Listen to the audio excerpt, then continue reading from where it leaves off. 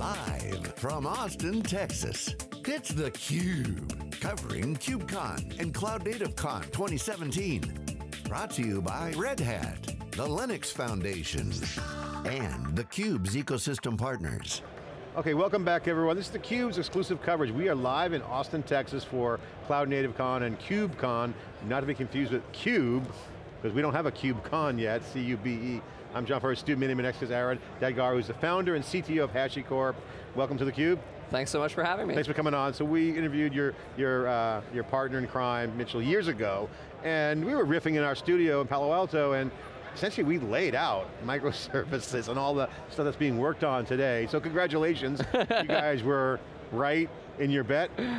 It's it's funny to see how the reaction has changed over the last few years. Back then it used to be we'd go in, it's like, people are like, did you get a catch-up load of the crazy people who came in and talked about microservices and immutable and cloud? It's like, get out of here. Yeah. And now it's funny to be here at KubeCon, and it's like. Well, it was fun days back then. It was the purists and DevOps, and I say purists, I mean people who are really cutting their teeth into the new methodology, the new way to develop, the new way to kind of roll out scale, a lot of the challenges involved. Certainly now it's gone mainstream. Yeah. You're seeing no doubt about it. I just came back from reInvent from AWS, Lambda, serverless.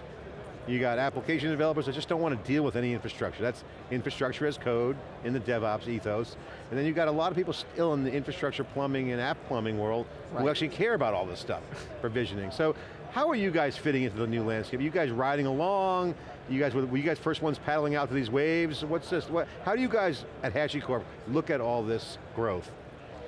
So the way we think about it is, I think there's a lot of market confusion right now, just because there's so much happening. And I mean, even just being here, it's like almost overwhelming to just like understand what exactly is this market landscape evolving to. And the way we're thinking about it is, there's really these 4 discrete layers with the 4 different people that are involved in tech, right? We have, on one side we have our IT operators that are just trying to get a handle around how do I provision things in Amazon, and now I have business groups coming and saying, okay, I want to provision in Google Cloud and Azure. How do I really do that in a way that I don't lose my sanity? You have your security people who are saying, I've lost my network perimeter, now what? Like, how do I think about secret management and app identity and like this brave new world of cloud? You have your app developers who are like, I don't care about any of that, just give me a platform where I can push deploy and out the gate it goes and you deal with it. And then you have the folks that are kind of making it all plug together and work, the networking backbone, who's saying, okay, before it was F5 and Juniper and Cisco, what does it mean for me as I'm going cloud? So the way we're sort of seeing ourselves involved in all of this is, how do we help operators sort of get a handle around sort of the provisioning side with things like Terraform? How do we help the security folks with tools like Vault? How do we complement things like Kubernetes at the runtime layer or provide our solution with Nomad? And then, on the networking side, how do we provide a consistent service discovery experience with Console? So you guys are really just now just kind of riding in with everybody else, kind of welcoming everyone to the party, if you will.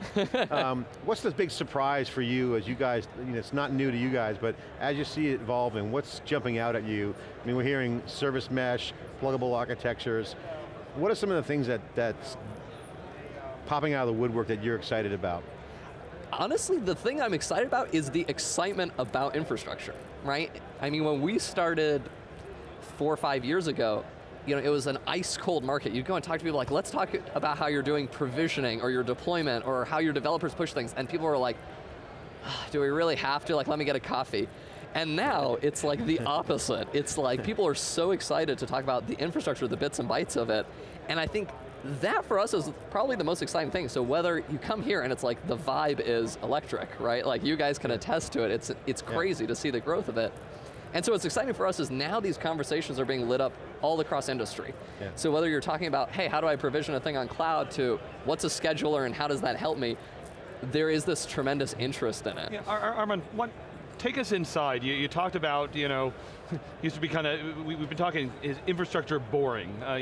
What is that change that's happening in customers? Has it just reached a certain maturity level that now, the business, they need to move faster and therefore, I need to adopt, these kind of architectures? What are you seeing when you're talking to customers? Yeah, I think we heard that the line a few times is it's becoming boring. But I think what, in some sense that's the goal, right? All of these tools, all of infrastructure is plumbing at the end of the day, right? Like, at the end of the day, the applications of the end users is really what should be sort of the exciting bit. And so, it's our responsibility sort of as the vendors here in the community working on infrastructure to make this stuff boring. And I think, in that case, what we really mean is it should be so reliable, so well documented, so scalable that it's brain dead to operate these things. And I think, step one is let's get people excited about what's the state of the possible, what's the art of the possible in terms of what do I get in terms of business agility of adopting this stuff. Once people started adopting it, let's make it boring for them. Let's make them sure they don't regret it and that they actually see those benefits. Well, it's reliable too. Boring equals reliability. Exactly, exactly. Yeah, it's interesting. When you walk through kind of the provision, secure, connect, and run, reminded me a little bit about Hen talking in the keynote this morning about kind of the stack that they see Kubernetes playing. Totally.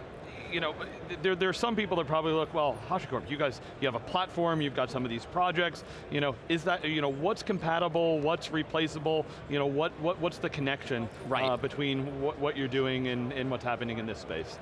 Yeah, it's a great question. I mean, I think a lot of people are like, is it odd for HashiCorp to be here? Yeah. And I think it kind of goes back to our lens on this market, which is, we want to provide tools that are sort of discrete in each of these categories, and we fully know that customers are not going to go all in on HashiCorp and say, I want all 4 layers, right? A lot of our customers are Kubernetes users. And so for us, the mission is, okay, great, how do we make sure Terraform plays nice with Kubernetes? How do we make sure Vault plays nice? So I actually have a session in about an hour and a half here talking about Vault integration with Kubernetes. And then we have a developer advocate talking about using Consul with Kubernetes as well. So for us, it's really a play nice story. How do we make all of these It's a rising tide together? floats all boats market. Yeah, exactly. I mean, this is what's happening. You guys are actors in the ecosystem, and it's not a land grab. No one can own the stack. No. That's the whole point of this whole ecosystem, isn't it? It's so big, right? This market that we're talking about is so enormous, right? It's every organization writing software. All right, so give us the update on HashiCorp. What's going on? What's the latest and greatest? You guys are hot startup, and we interviewed you guys about, I think 3 years ago, maybe 4. Can't even remember now at this point. It seems like a blur. Yeah, I mean, so last, 2 months ago was our big HashiConf, our user conference.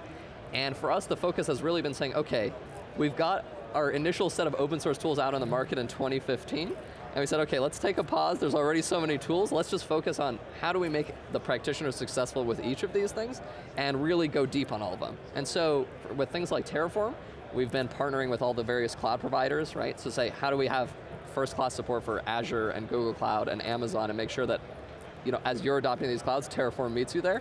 And then with things like Vault, it's how do we integrate with every platform companies want to be at. So if you're using Kubernetes, how do we make sure Vault meets you there and integrates? So for us, that's been the focus, is staying sort of focused on the 6 core tools and saying how do we make sure they're staying up to date as technology moves and sort of deepening them. because your users are going to be leveraging a lot of the new stuff. They're going to be, Kubernetes has certainly been great. What's your take on Kubernetes? If you can just take a minute to just, not new, this runtime and orchestration. We talked about it with Mitchell in our session years ago.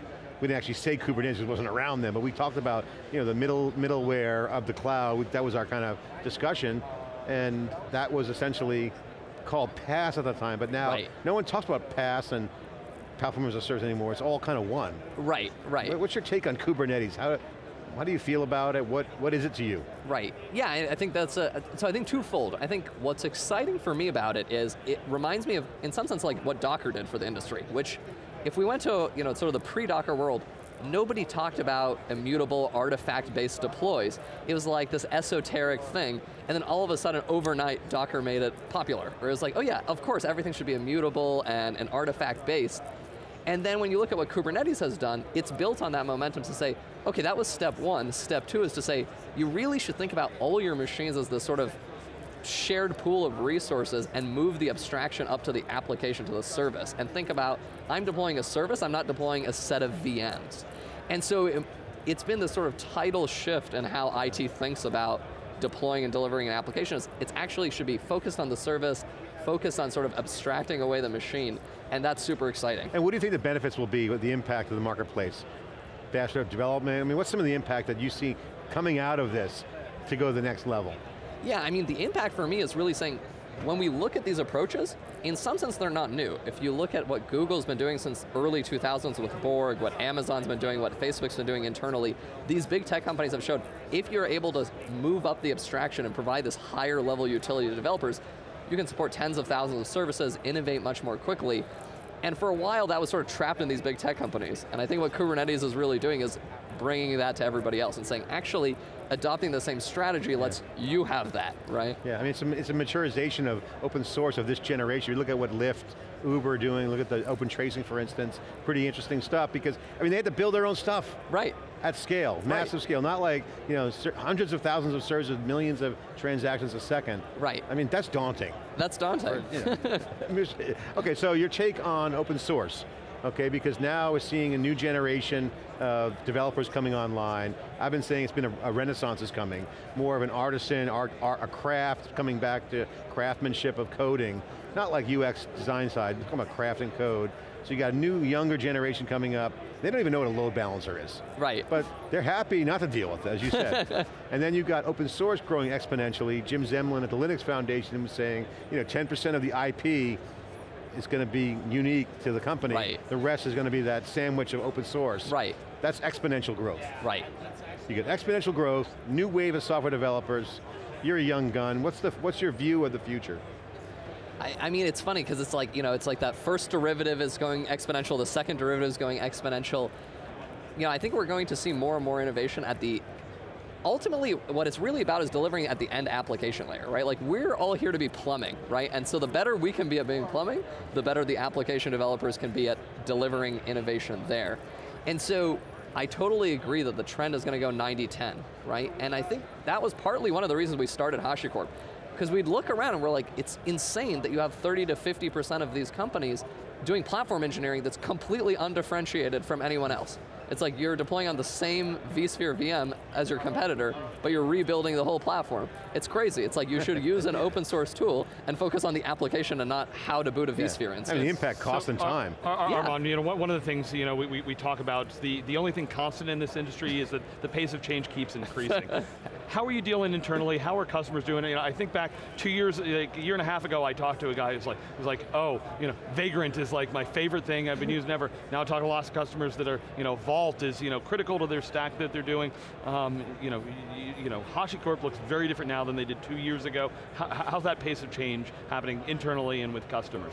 Totally, and I think part of what we've done is actually, since 2015, we haven't really introduced brand new products because our feeling is that it's becoming so confusing for the end users to really navigate this landscape. So in 2015, we thought the landscape was confusing. Today, it's like, multiply by 100 or 1,000. We were at Amazon last week, we understand. Yeah, exactly.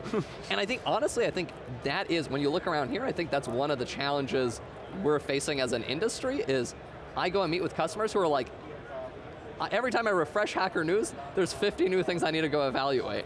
It's like, I don't know where to even begin. And it's like, as a vendor, I have a hard time keeping up with the space, so it's like, I empathize with the end user who, it's not their full-time job to do that.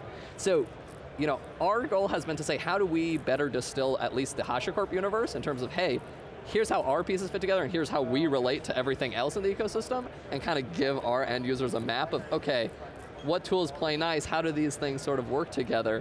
But I think as a bigger industry, we have a bit of an issue around the sheer amount of sort of innovation, and how do we curate that and really make it more accessible? All right, I got to ask you a personal question. Obviously you guys are entrepreneurs, doing a great job. Been following you guys. Congratulations, by the way. Thank you. What are you most proud of as you look back, and what do you wish you could do over? If you can get a mulligan and say, okay, I want to do that differently. How much time do we have, by the way? 10 seconds. I'm going to ask you the parachute question next, go ahead. I think the thing we're most proud of might be Terraform. I think it's fun to see sort of the level of ubiquity and the standardization that's taking place around it. The thing I wish we could take back is probably our auto project. I think the scope was so big for that thing, and I think our our eyes were probably a little wider than they should have been on that one. So I wish we had sort of probably not committed to it. You rein it in, catch the mistakes early. Okay, final question for you. You're a large customer, and the plane is going down. You have 10 seconds to pick a parachute. Amazon, Azure, or Google? Which one do you grab? Oof. Go. Probably Amazon. No one ever gets fired for choosing Amazon. All right. Well, Jeff Frick on our CUBE team said, I'd take all three and call it multi-cloud. Armon, that's the right answer. Thanks for coming on, appreciate it. Congratulations on your success at HashiCorp. My pleasure, thanks so much for having me. Got HashiCorp here on theCUBE, CTO and co-founder in theCUBE, riding the wave, cloud native, Kubernetes, A lot of great stuff happening, microservices and containers. It's theCUBE doing our part here at KubeCon. We'll be right back with more live coverage after this short break.